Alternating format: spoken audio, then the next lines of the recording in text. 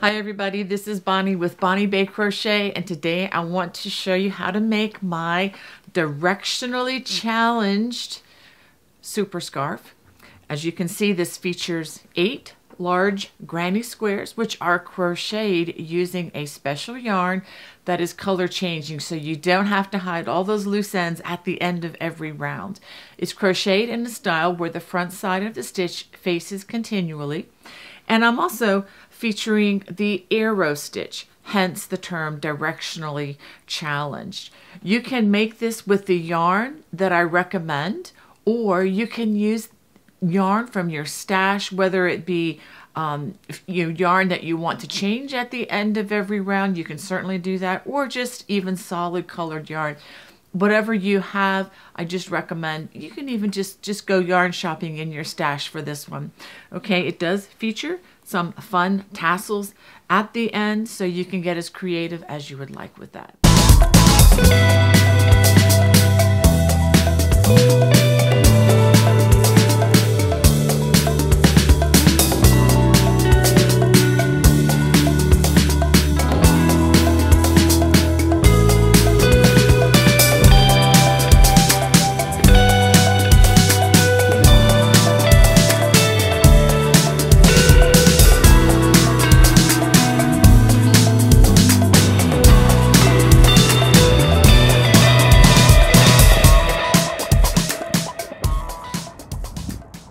Let me go ahead and show you what I used for this scarf. For this project, I'm going to be using 2 types of Noro brand yarn. Of course, you may substitute whichever types of yarn that you prefer, but I am using Nishiki. This is a light worsted weight yarn, and it is 77% cotton, 23% polyamide. Has a lovely color change that you'll be seeing in just a minute. I used 2 of these hanks for this project. I also complemented it with the Sonata, which is a blend of cotton, viscose, silk, and polyamide. This is a thinner yarn. This is a number 2 weight yarn. But if you wanted to substitute with a number 4 weight yarn, that would be fine. Just be careful about your gauge and make sure that the sizes of the swatches that you're making are adequate. And I only used 1 of these for this project. I'm also recommending that you have a size H or 8 or 5.00 millimeter crochet hook, or whichever you prefer to satisfy the yarn that you're choosing. And as always, if you can have a pair of scissors and a yarn needle handy for hiding loose ends. There are not going to be as many as there would be with a traditional granny square project, but there are going to be a few, so make sure that you have one of those so that you make that job nice and fast and easy. To begin, we're going to chain 4.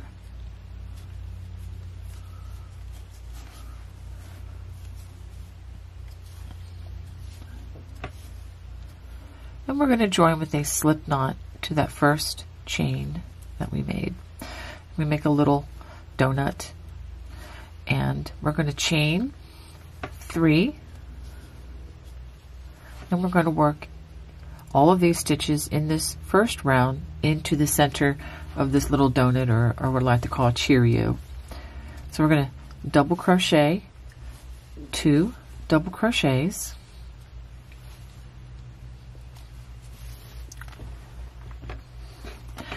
and just for the record, this chain 3 does count as a double crochet in this project, or at least in this square that we're making right now. Then we're going to chain 2, and then we're going to work 3 more double crochets into the center. And I am trying to work this a little bit on the tight side. Okay, chain 2. And then 3 more double crochets, 1, 2, and 3, chain 2, and then 3 more. This is pretty much going to be it's going to be the traditional granny square, although there are so many different ways to crochet these, so I would definitely pay attention at least for a few rounds, and then you're probably going to be good to go. So chain 2, and now I'm going to join with a slip stitch to the top of that chain 3, which again is acting as a double crochet in this project. Okay, so now we're going to do something interesting, and we're going to try to keep the front side facing all the way in all of these rounds, and this is how we do that. We're going to slip stitch in each stitch until we get to the next chain 2 corner, and we slip stitch into that chain 2 corner. Then once we do that, we are going to chain 3, 1, 2, 3, and then now we're going to make corners in each of the chain 2 spaces, and this is how you do this. Again, the chain 3 counts as a stitch, and then we're going to add 2 double crochets to that, thereby making a 3 double crochet cluster. Chain 2, and then in that same space we're going to work 3 more double crochets. Let me pause and show you what that looks like. Chain 1, and then we're going to do that again in this corner and in every corner around. 3 double crochets. See, this time we have to do 3 double crochets because we don't have that chain 1 standing in as a double crochet. So it's a multiple of 3 double crochets, chain 2, and then 3 more double crochets. 1, 2, and 3. Chain 1, and then 3 more double crochets.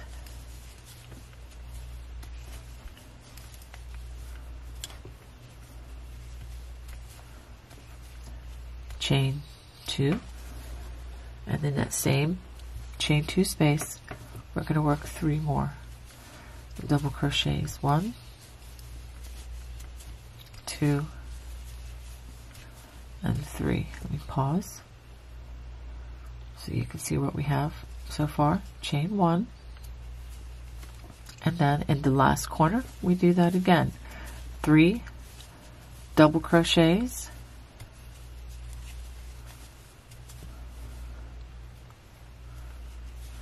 chain 2, and then 3 double crochets. 1, 2, and 3. And you see the yarn color is starting to change a little bit here. So this is what we have, and then we're going to chain 1, and we're going to join with a slip stitch to the first stitch of the round, which is the top of that chain 3. And again, we're going to slip stitch, slip stitch, stick the hook in, pull a loop through, pull a loop through. We're not wrapping the yarn. Pull it through, all the way to that chain 2 corner, and then we're going to do it again. Chain 3. Now wherever you have the corners, you're going to work what we worked here. 3 double crochets, chain 2, 3 double crochets. But when we get to the spaces in between the corners, we're going to just work 3 double crochets. So let's go ahead and do that. So we have the chain.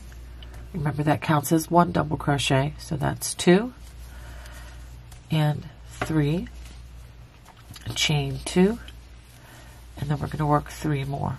1, 2, 3, chain 1, and now working in between the clusters, we're just going to work 3 double crochets. 1, 2, and 3, chain 1, and we come to a corner again. It's very important that you pay attention to where you are in this design, because it's very easy to just put 3 stitches in the corner and keep going, and then find out at the end of the round that something does not look quite right and have to rip some work out. So just just pay attention to where you are in the design, just visually, and you should be fine. Chain 2, and since we're at that corner, we're going to work 3 more double crochets into the corner. Chain 1, and 3 more double crochets that's in between the clusters. Chain 1, and again we get to the corner and you know what to do. 3 double crochets,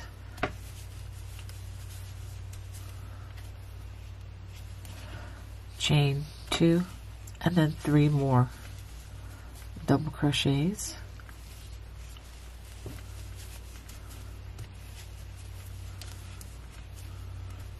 and again chain 1 and 3 in between the clusters. Now the only thing that's going to change is you add additional rounds, is that you're going to have more clusters across, so you'll be working 3 double crochets in each of the spaces between the clusters, and it's only in the corners that you work the 3 double crochets,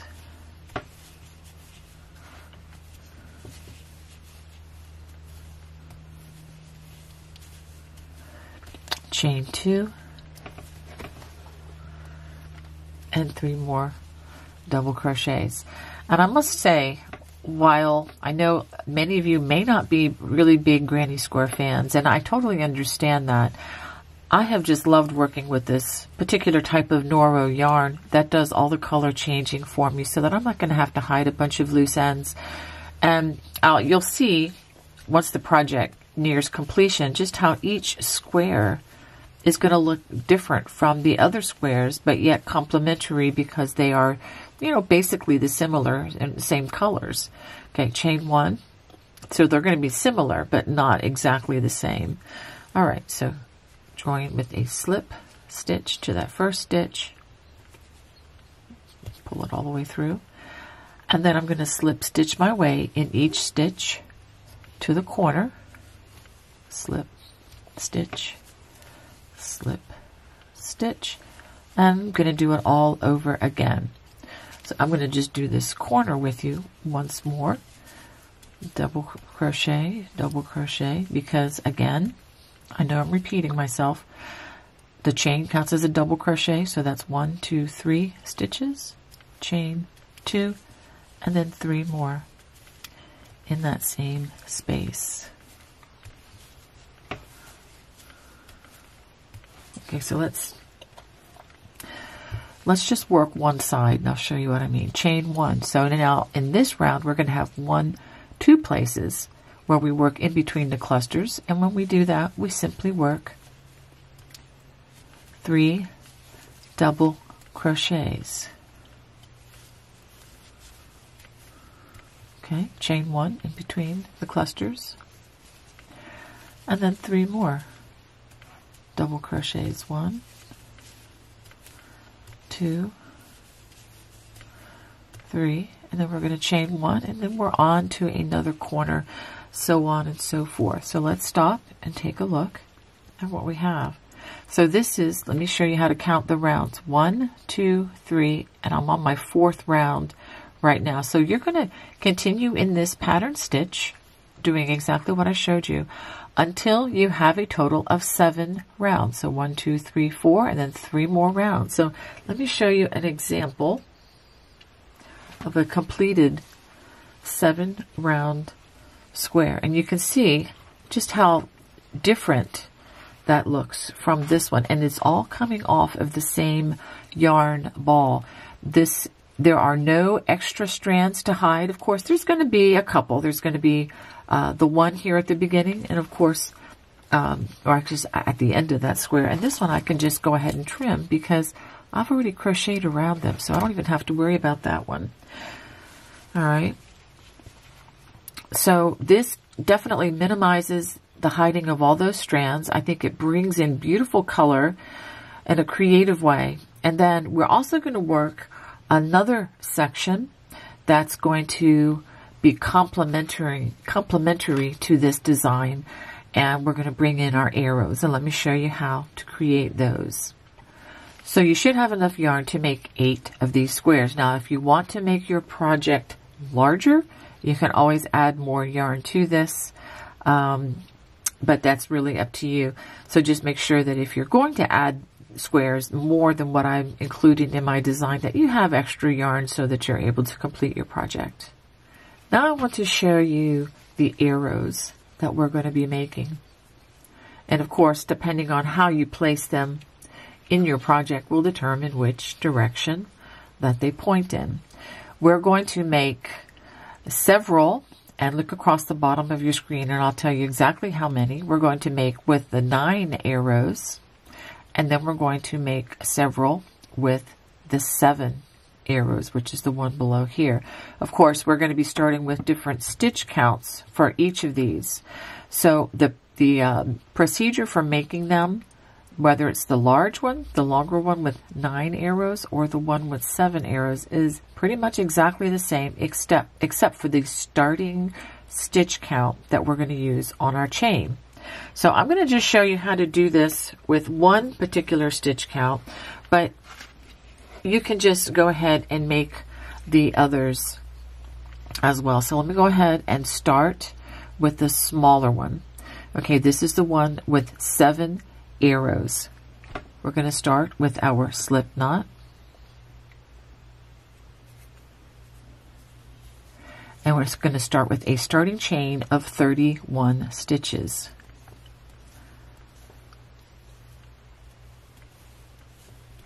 Now the only difference between the shorter one starting with 31 stitches and the other one, which has 9 arrows, is that the other starting chain will have 39 stitches. Okay, so just keep in mind how many of the short arrows swatches you're making and how many of the long. Okay, so for each of these, we're going to start in the second chain from the hook, and we're going to single crochet in each stitch all the way across. For the short samples, you're going to have 30 stitches. For the long 9 arrow sample, you'll have 38 stitches. I am not counting the chain 1 at the beginning of the row at all. Okay, so go ahead and work those single crochets all the way across. This is what you should have after completing the first row, and if it's a little bit curly, don't let that worry you, because that's going to come out as we work additional rows. We're going to turn, chain 1, and for this row, it's an easy row. Just work 1 single crochet in each stitch across, and we're going under both loops, just to be clear. We're under the V. So go ahead and work that all the way across. Stitch count will remain the same throughout.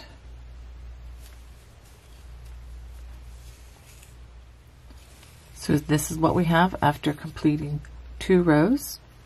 Now this is the row where we're going to work the arrow stitch, and this is going to be arrow stitch row 1. We're going to start with a chain 2, and this does not count as a stitch in this particular swatch. And we're going to work a double crochet in that first stitch. Now working the arrow stitch, we're going to prepare our hook for a treble crochet, skip 3 stitches, 1, 2, 3, and we're going to treble crochet in that next stitch. Now working behind the treble crochet, we're going to double crochet in each of these 3 stitches. So what we're going to do is we're going to wrap our hook, and we're going to pull that treble crochet down so that we can work in the stitches that we skipped. So we're going to work 3 double crochets, 1 in each of the next 3 stitches. And that's what we're going to repeat across the row. Skip the next 3 stitches, 1, 2, 3, treble crochet in that next stitch. Working behind that treble, we're going to double crochet. I just want to show you that I'm working behind the stitch. Double crochet in those 3 skipped stitches.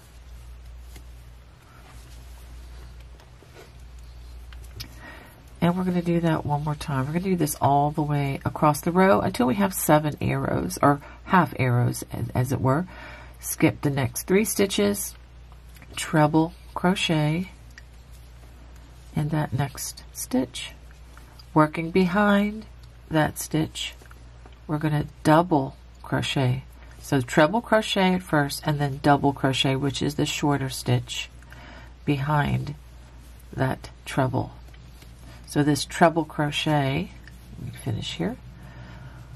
That treble crochet is going to give us a really nice surface texture to enjoy. And it's going to show us the arrows and directions all the way around the scarf. Skip the next 3 stitches and treble in that next stitch. And again, working behind that treble, double crochet in each of the next 3 stitches. So go ahead and work that all the way across, or until you have 7 arrows for the shorter swatches. And if you're working the longer swatch, you'll have a total of 9 arrows begun. At the end of this row, you should have 1 single crochet left. Just go ahead and work a double crochet in that last stitch. And again, this is what you should have if you're working the short swatches with 31 stitches or chains to begin. If you're working the longer, you'll have 9 of these arrows begun. Now we're going to turn, chain 2. Again, this does not count as a stitch in this particular project. Double crochet in that first double crochet. And now working in the arrows, prepare for a treble.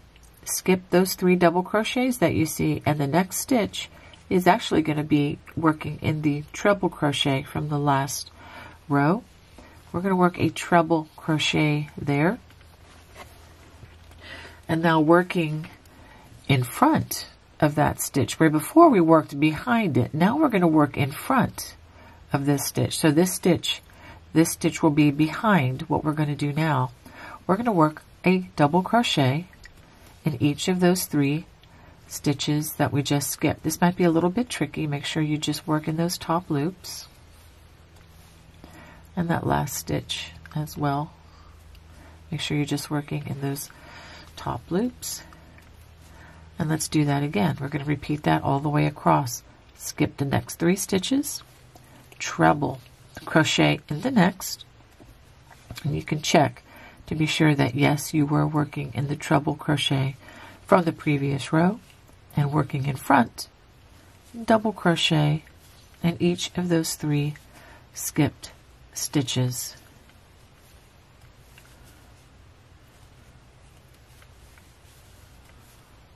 We do this one more time. Skip 3 stitches, treble crochet in that next stitch. Working in front of that treble, we're going to double crochet in each of the 3 skipped stitches.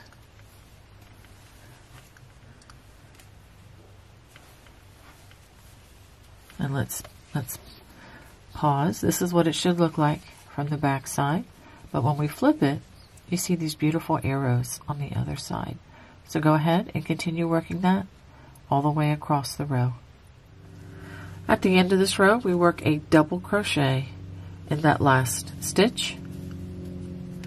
Let's take a look at what the back side should look like. And then when we turn around, we see 7 beautiful arrows. On the shorter swatches, again, if you're working the longer swatches, you'll have 9 arrows.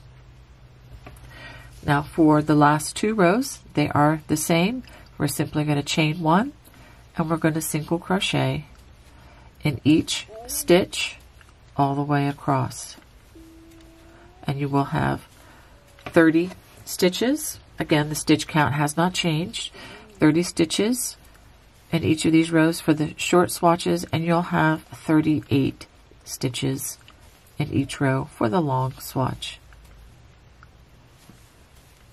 So I'm going to go ahead and finish both of these rows of single crochets, and I'll show you how to fasten off. After crocheting that second row of single crochets, we're just going to do a chain and a tug, and we're going to clip a generous strand so that this will be easy to hide within our work. And this is what you should have after completing this.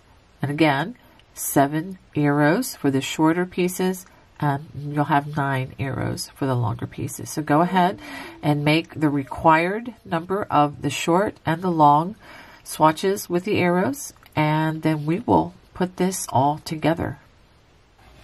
All right, so now I'm going to show you how to join these pieces. This would be the 7 arrow piece and the granny square.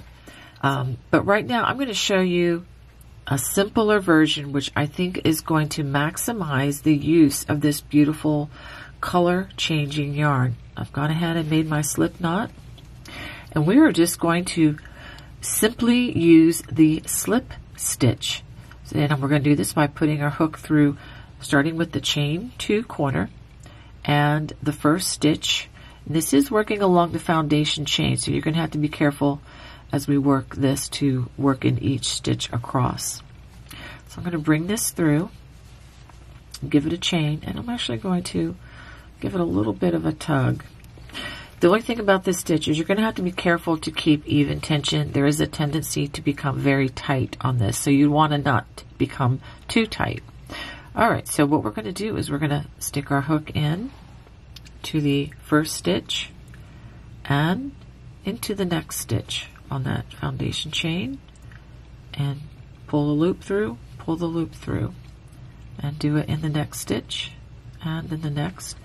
Keep in mind that the front sides are facing upward, the back sides are facing as we do this. And we're just doing slip stitches. Going to the next stitch, slip, stitch, and then we're going to go into the chain 1 space and into the next stitch, slip, stitch, and then back into the double crochets. And you can see even with the differences in yarn size, this still works. So if you wanted to even pull some just scraps from your stash of even different sizes, I would stay away from the extreme bulky. I don't think that's going to work as well, but if you have enough, maybe it will. But just to show you that you can combine even different sizes of yarn in this particular project, and I think it will look very amazing and very unique depending on the colors that you choose. All right, let me just pause a minute, and I'm going to show you how this join is going to look, which is kind of cool in that we're not losing the color of this beautiful color changing yarn even in the seam. And we see this nice even seam here, and I think this is going to really look nice with this yarn. So go ahead and finish this all the way to the end, and then I'll show you how to connect the next piece. After I come to that last stitch, I join those in the chain 2 space. Just give it a chain and a tug, and clip a decent size thread so that it will be easy to hide using the yarn needle. And let's go ahead and take a look at this beautiful seam. And I will say what I like about the seam is it's colorful. You obviously see the seam, which traditionally would be on the wrong side, but I kind of like it because you see the colors and it has this beautiful raised texture. And I think that is just going to accentuate the beauty of the yarn that is used. Okay, so now we're going to join the next piece. And again, be mindful of the direction of the arrows. Of course, you can't really make a mistake here, even if you put the arrow in the wrong direction, but I'm going to try to have the arrows going up, and then I'm going to take a right turn just like this, which means sometimes you're going to be working in the foundation chain as you join these. Sometimes you're going to be working in the top stitch, depending on how this particular swatch is placed, because you're going to go up and then over as you go, throughout this project. And so what we're simply going to do is, again, front sides are facing up, and then we put the back sides facing together, and we're going to join stitch by stitch. And let me just give you an idea of the counts. From the chain 2 space all the way to this chain 2 space will be 29 stitches. And so you'll be working over 29, and then you will have 9 stitches in which to finish to this corner. And that way these will look nice and even. So by starting from the right and lining it up stitch by stitch, this swatch should match perfectly. And if ever it's off by a stitch or so, it's very easy just to go work in the next stitch. It's not a deal breaker in any way, shape, or form. All right, so let me go ahead and start this one again by putting the hook in the chain 2 space and in that first stitch. And let me grab my yarn supply right over here. And we're ready to go. Make our slip knot.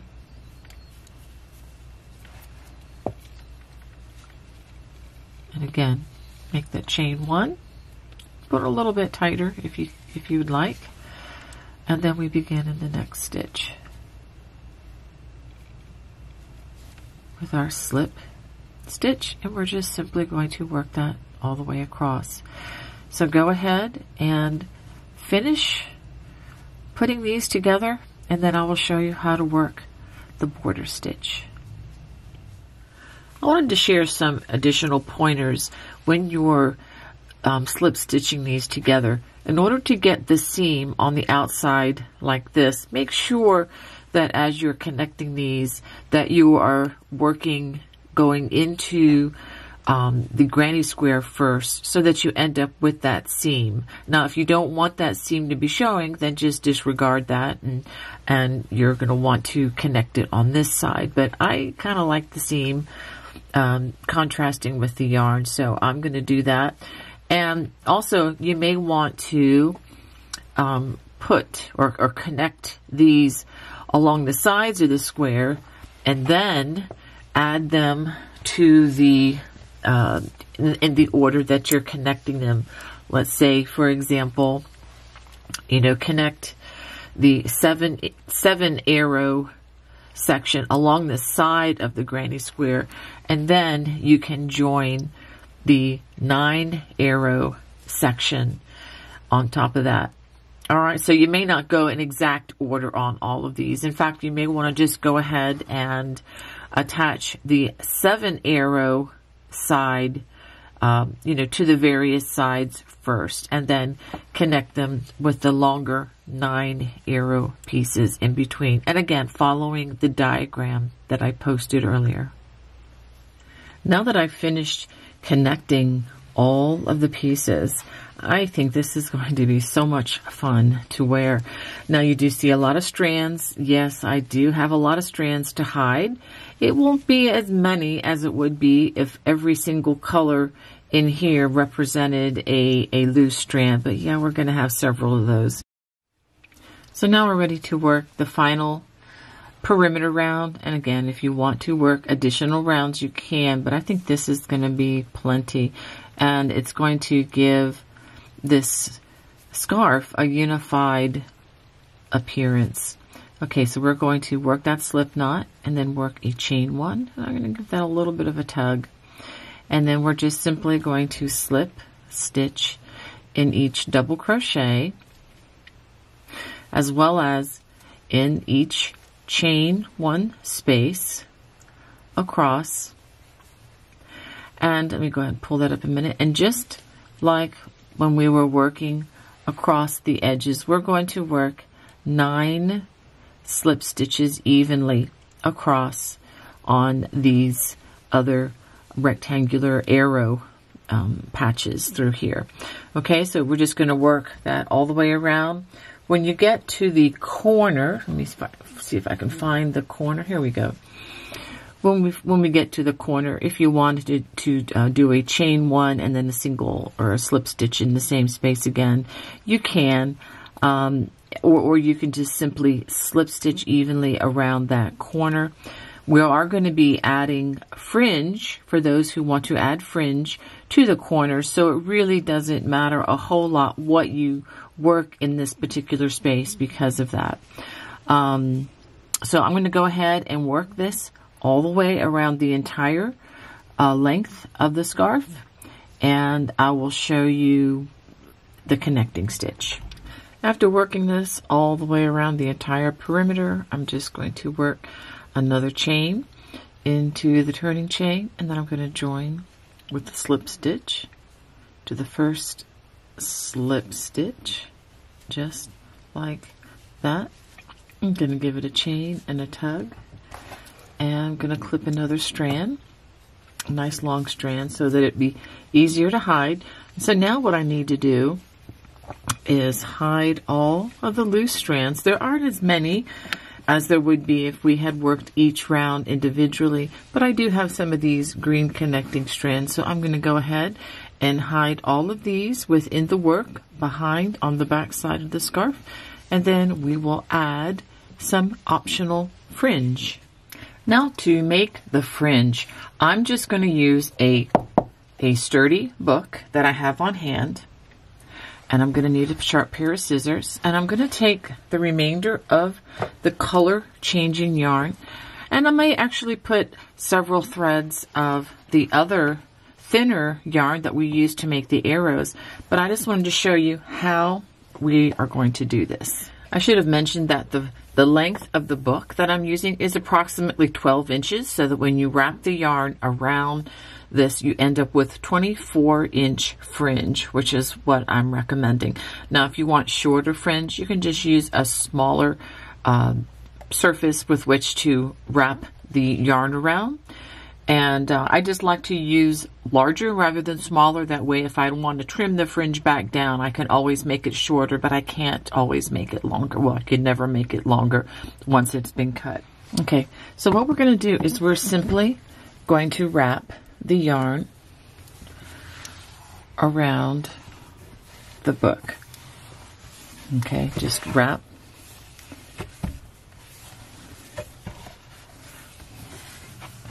And I'm going to make 5 strands per tassel. And if you want to make more, you can, or fewer. That's an option too. So you can just wrap this many, many times. And then when you are done, then we just clip the yarn like so. And then you're going to have your yarn for your tassels.